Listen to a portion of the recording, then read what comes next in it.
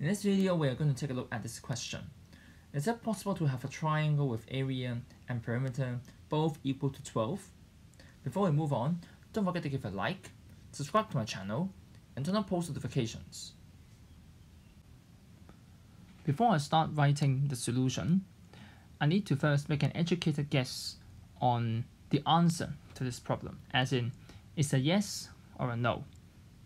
The reason that I have to do this is that if it's a yes, then I will have to proceed with finding an example to this case whether we like to construct such a triangle and to calculate its area. But if it's a no, then I'll have to prove it, like why we can't find such a triangle. So my guess would be a no, because for a triangle with perimeter equal to 12, it should have the largest area when I take the equilateral case, as in all sides equal to 4. Then the area will be √3/4 times the length squared, like 4 squared. Then it's 4√3, which is roughly 6.928, and is way less than 12.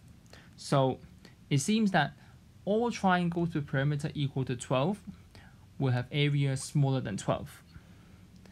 Then to write a formal argument, I'm going to establish an inequality between the area of a triangle and the perimeter of a triangle. Okay. So, and in particular, I should also prove that if I fix the perimeter, then I'll have the largest area when the triangle is equilateral. So the only thing that connects perimeter and area would be the Heron's formula.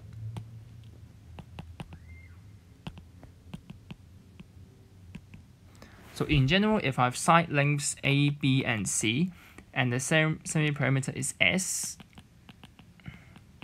then the area will be, so if I say, not area, but if I let A be the area, then it's S times the product of the semi-perimeter minus each side length. Okay, so I minus A, minus B, minus C, and then I multiply them all together. So now the perimeter is fixed, and I want to try to maximize the area. So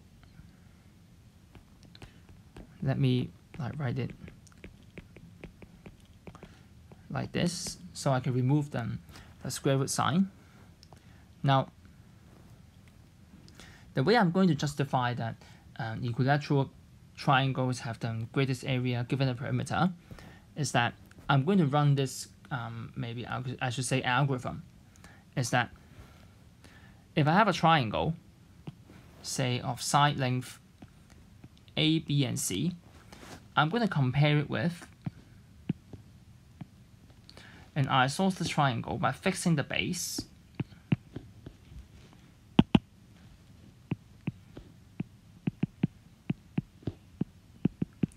while the two sides are the same.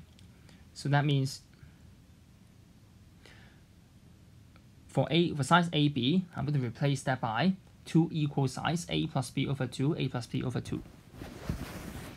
Then the new area would be actually S times S minus A plus B over 2, same expression, and S minus C. So we can compare these two expressions. Now, notice that for this expression, derived from the red one, minus S minus A times S minus B, then it's just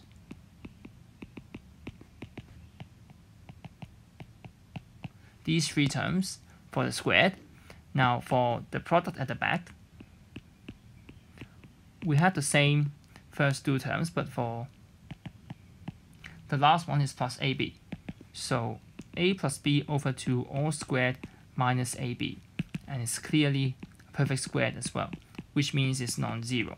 So that means I can always get a larger area by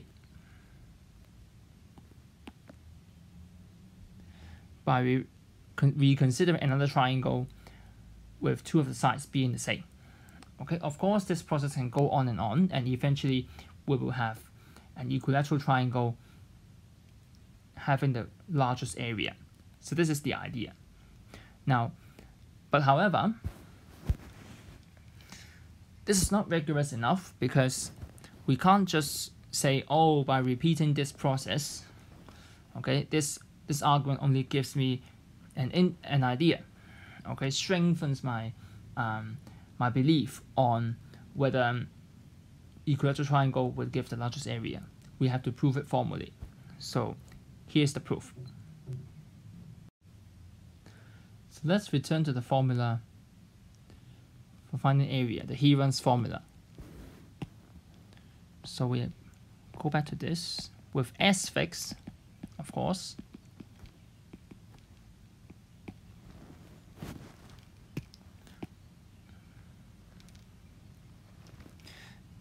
Now for this, I can rewrite that as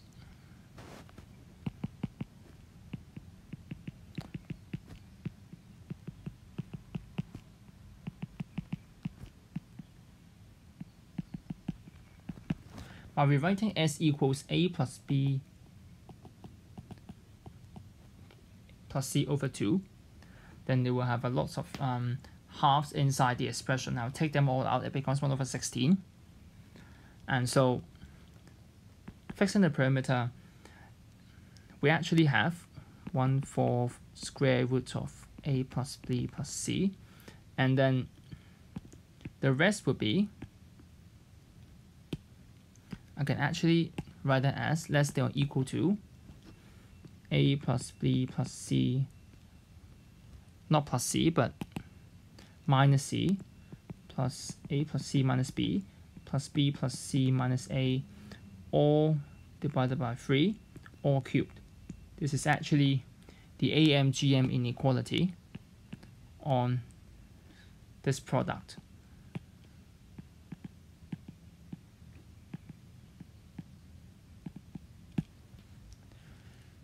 Now the magic is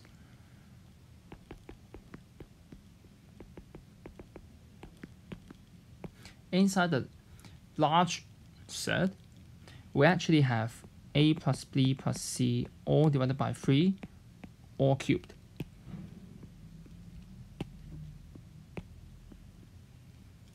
So putting everything together, we have A plus B plus C all squared.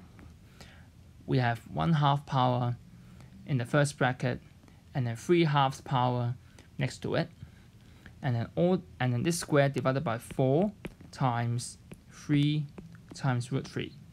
So we have the perimeter squared over 12 root 3. Now that means, therefore, we can conclude that for all triangles, we have area to be less than or equal to perimeter all squared over 12 times root 3. And equality holds when the triangle is equilateral. This appears because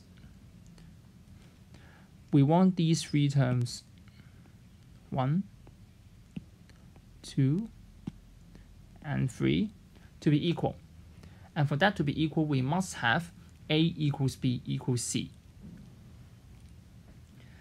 And from this inequality, we know that we can't have area and perimeter to be both equal to 12, because for perimeter equal to 12 over here, you can easily calculate that the area is indeed less than or equal to 4 root 3. So it is really impossible